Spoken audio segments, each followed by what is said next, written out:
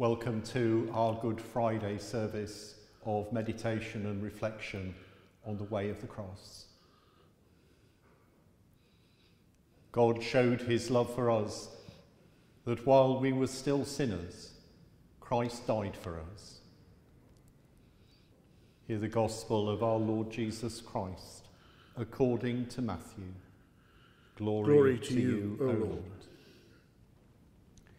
As they were going out, they met a man from Cyrene named Simon, and they forced him to carry the cross. They came to a place called Golgotha, which means the place of the skull. There they offered Jesus wine to drink mixed with gall, but after tasting it, he refused to drink it. When they had crucified him, they divided up his clothes by casting lots, and sitting down, they kept watch over him there. Above his head, they placed the written charge against him: "This is Jesus, the King of the Jews."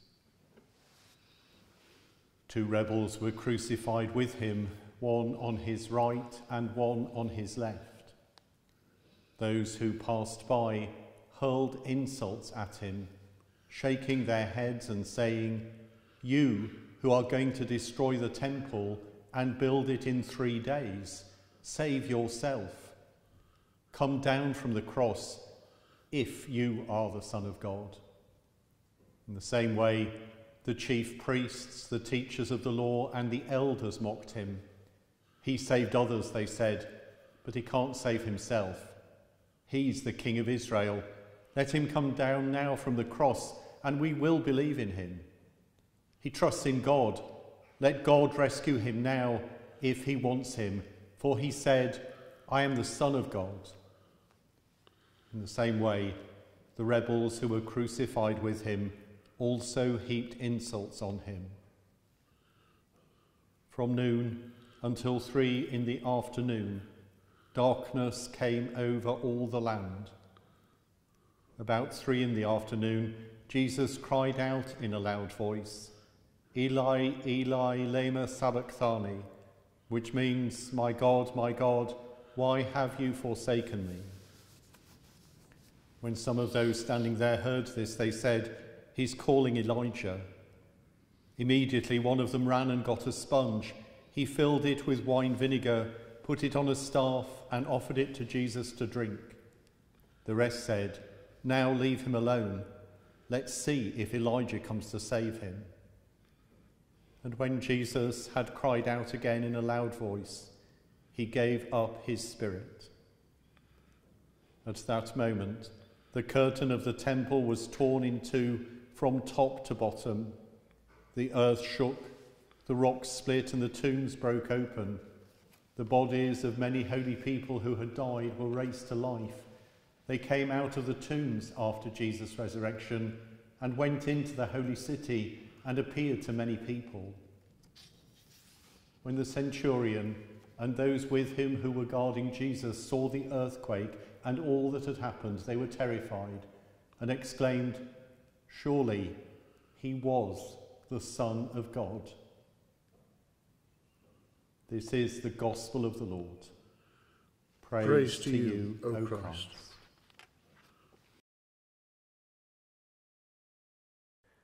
We adore you, O Christ, and we bless you, because by your holy cross you have redeemed the world. There is one question that is as old as suffering itself. To put it in a word, why? Simply to say that it is the human lot to suffer is to give an answer as simplistic as it is unsatisfactory. There have been many theories to explain suffering.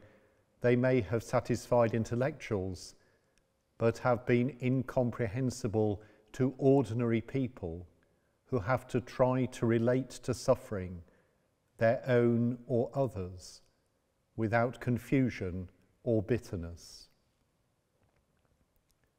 Christ was indeed truly human, and so he had to relate not only to his physical suffering, but also to the injustice of it all. He was to be condemned by Pilate for a crime he had not committed and for a blasphemy of which he was incapable.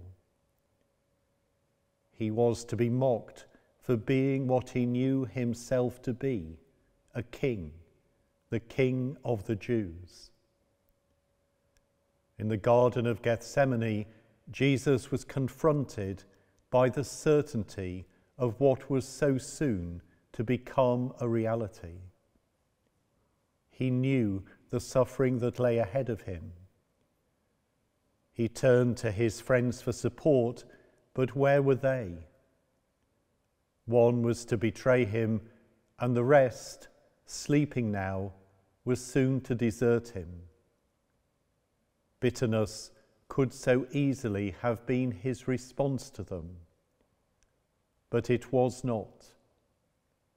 He spoke to them with compassion.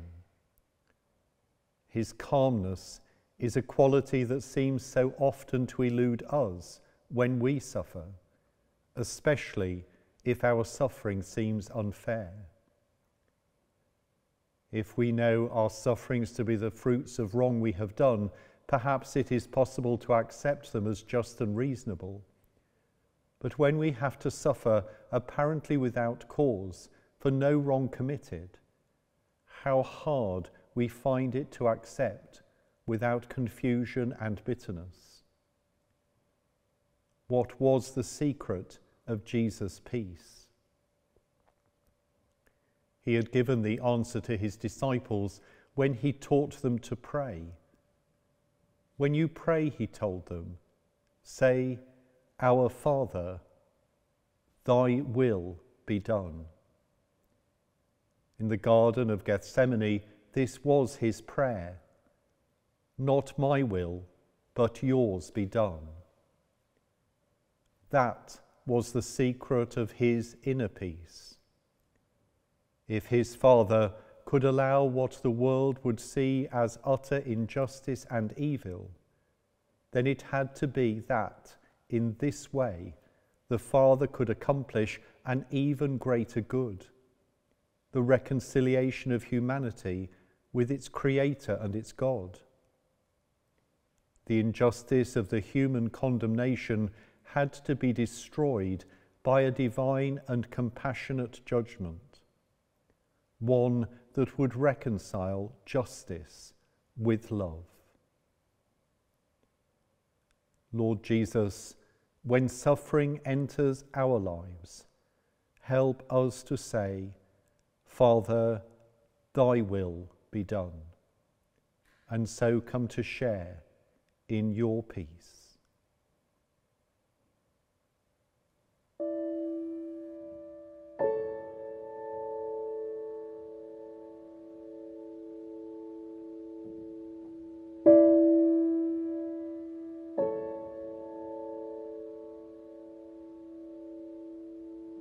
What wondrous love is this, O my soul, O my soul?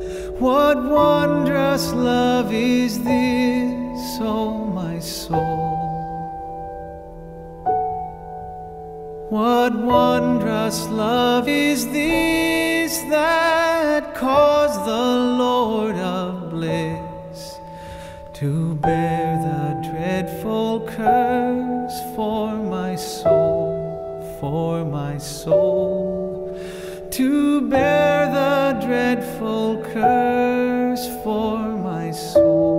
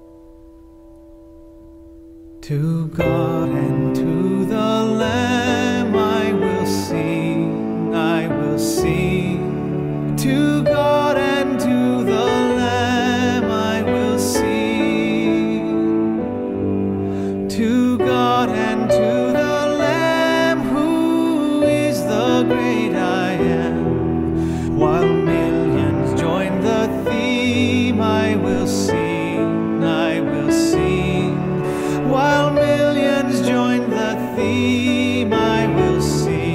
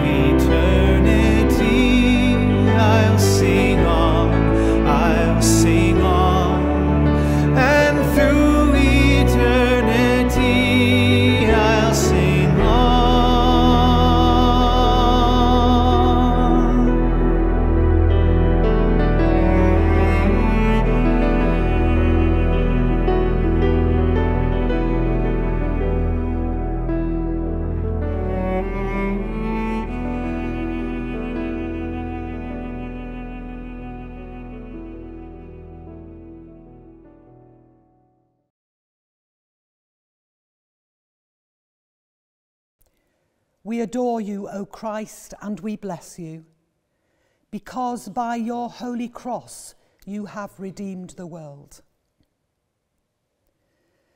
There is no gospel record of Jesus meeting Mary on his way to the cross.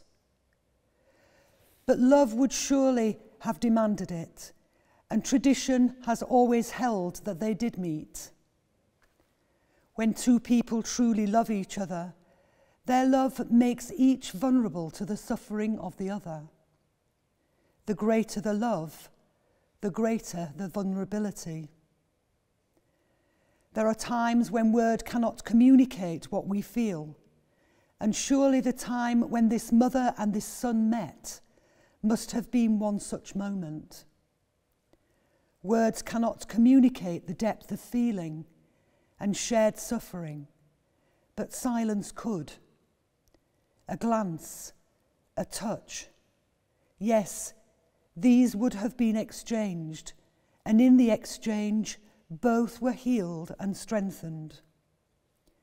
Both the mother and the son would have been encouraged to remain true to the will of the Father, a will accepted in love, if not understanding. There are times in the lives of each one of us when we have to share the sufferings of those we hold dearest. How do we help to heal, to strengthen? It can be only too easy to try to use words, but do we use them to protect ourselves from what silence might reveal? Our own fear and inadequacy? Silence can supply what words cannot give. Not an answer to the question of suffering, but rather the support of love. If, in times of suffering, God is to be encountered as the God of love, it has to be through love communicated rather than through reason verbalized. Mary could not have given her son any knowledge he did not already have, but she could and would have given him love, a love that would sustain them both in their shared suffering. We live in a world of pain and suffering, and all too often we have no idea how to help. When suffering enters the lives of those we love, love itself has to become the greatest strength. Nothing else is great enough or strong enough to sustain those who suffer. Lord Jesus, when those we love have to suffer, may Mary's loving example sustain both us and those we love, as it sustained you. Amen. O sacred and now wounded, with grief and shame weighed down, now scornfully surrounded with thorns thine only crown. O sacred and what glory, what grace still now was thine, yet though despised and glory,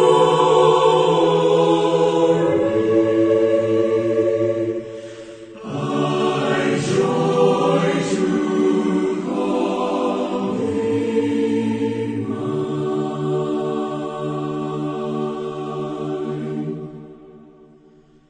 What thou, my Lord, hast suffered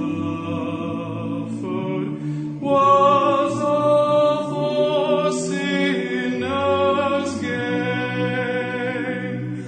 Mine was a transgression, but thine the deadly pain. Love here I for my Saviour, 'tis I deserve thy place. Look on me with thy favor,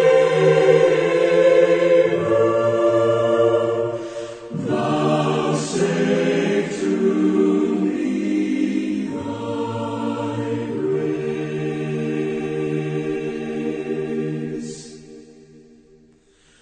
What language shall I borrow to thank thee, dearest friend, for this thy dying sorrow, thy pity without end?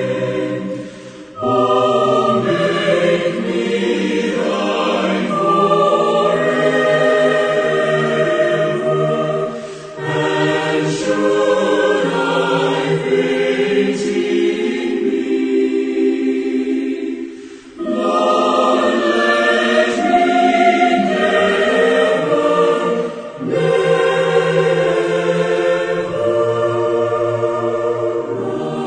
outlive my love to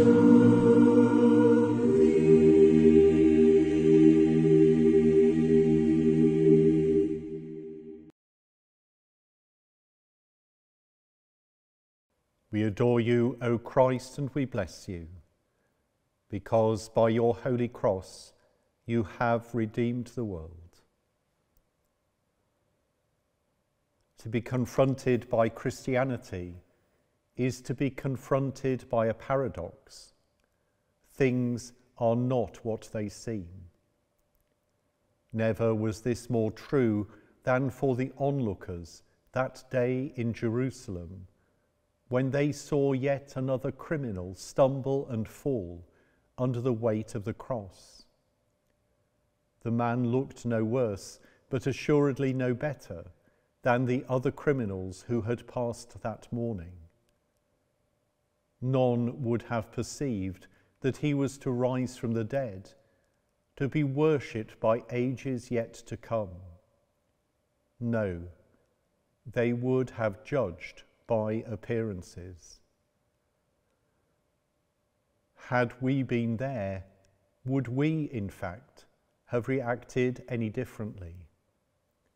It would be nice, reassuring, to believe that we would have, but would that be the truth? No, if we are to be honest, few of us would have been any different. When we see a bedraggled man lying in a gutter, what is our first thought? He must be drunk. If, on the other hand, we see a respectably dressed man fallen, how do we respond? Has he had a heart attack? No, we are seldom objective in our judgment of others. All too often, we judge merely by appearances. Sadly, the media have conditioned us to judge others through their eyes. How often do we hear people say, "It must be true, I read it in the papers, I saw it on television." Yet the judgments of the media are far from impartial. You can read an account of an event in two papers of different persuasions and find it hard to believe that they are describing the same event or person. Somehow or other, we must strive to be objective in our judgments, to have minds open enough to see that things may not be as they seem to be on the surface. In our own lives, we expect understanding and consideration from other people. We can be profoundly hurt if people judge us merely by our appearance. We should strive to be as generous to others. Christ was judged superficially, but how wrong were those who judged him? Lord Jesus, help us to avoid judging other people by mere appearances, but rather help us to see others through your eyes and to love them with your love.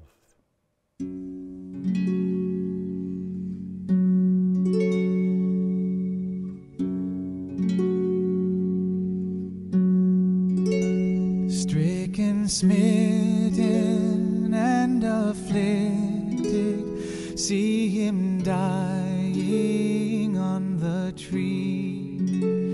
'Tis the Christ by man rejected, yes, my soul, 'tis he, 'tis he. 'Tis the long expected prophet, David's son, yet David's Lord. By his Son, God now has spoken, 'tis the true and faithful word. Tell me, ye who hear him groan, was there ever grief like his? Friends through fear his cause disowning, foes insulting his distress. Many hands were raised to wound him, none would interpose to save, but the deepest stroke that pierced him was the stroke that justice gave. Ye who think of sin but lightly, nor suppose the evil great, here may view nature rightly, here its guilt may estimate. Mark the sacrifice appointed, see who bears the awful load. 'Tis the word, the Lord's anointed, Son of Man and Son of God.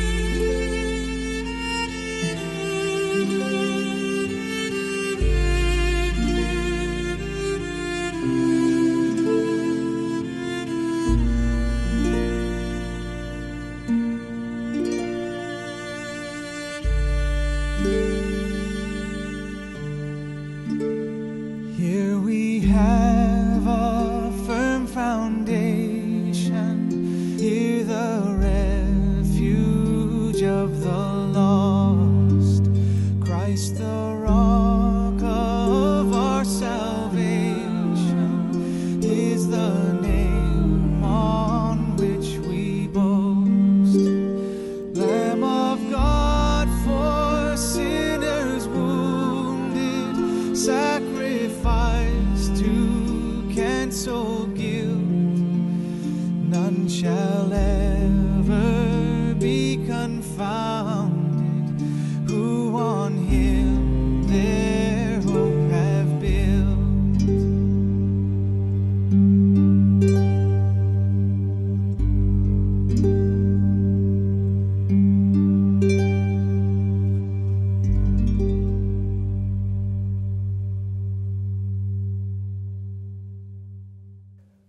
We adore you, O Christ, and we bless you, because by your holy cross you have redeemed the world. Only a mother could possibly know the feelings of Mary as the dead body of Jesus, her son, was lowered into her arms. Who could put those feelings into words? Surely not even Mary herself could adequately have expressed the flood of emotion that she must have felt. With what love she would have received that lifeless body. Her thoughts must have reached back in time to those other times when she shared with him a gentle embrace of love. When she first held the Word of God in her arms, her feelings of wonder must have been beyond words. She handed the baby to Joseph, the shepherds, the Magi, so that they too could know the warmth of his tender and loving embrace. When she handed Jesus to Simeon, he received him with loving wonder and prophesied over the child and the mother. A sword of sorrow would pierce her heart, a heart then filled with love. Now, in this final embrace, that prophecy was fulfilled, and how totally. Mary understood that Jesus had fulfilled the Father's will in its entirety. All the prophecies concerning him had been fulfilled to perfection. As Jesus had grown in wisdom and knowledge before God and man, she too had grown, but now what was left of that wisdom, that knowledge and that love? In purely human terms, Mary's heart must have been broken, pierced. But these cannot have been her only feelings. Her faith in and love of the Father and her Son meant that she would always remain filled with the spirit of their love. At the time of the Annunciation, she was filled with the Holy Spirit, and that spirit of love would never be taken from her. At the Last Supper, Jesus had given his peace to his disciples, but preeminently, he must have given it to his mother. This peace would have enveloped her as she looked on the once agonized body of her son, now at peace. May that same spirit ever give those who mourn a share in Mary's faith, which enabled her to accept the Father's will with love, if not with comprehension. Lord Jesus, may the spirit of your love ever sustain the bereaved and ease the pain of parting, replacing it with your own peace. Amen. A prayer for Ukraine.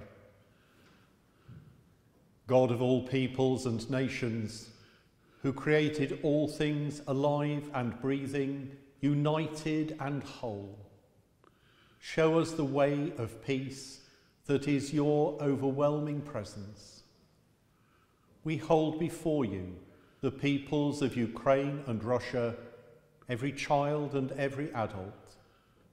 We long for the time when weapons of war are beaten into plowshares, when nations no longer lift up sword against nation. We cry out to you for peace. Protect those who only desire and deserve to live in security and safety. Comfort those who fear for their lives and the lives of their loved ones. Be with those who are bereaved. Change the hearts of those set on violence and aggression, and fill leaders with the wisdom that leads to peace. Kindle again in us a love of our neighbour and a passion for justice to prevail, and a renewed recognition that we all play a part in peace. Creator of all, hear our prayer and bring us peace. Make us whole. Amen. Amen. And we pray together. Our Father, which art in heaven, hallowed be thy name. Thy kingdom come, thy will be done, in earth as it is in heaven. Give us this day our daily bread, and forgive us our trespasses, as we forgive them that trespass against us. And lead us not into temptation, but deliver us from evil. For thine is the kingdom, the power, and the glory, for ever and ever. Amen. Most merciful God, who by the death and resurrection of your Son, Jesus Christ, delivered and saved mankind, grant that by faith in him who suffered on the cross, we may triumph in the power of his victory. Through Jesus Christ our Lord. Amen.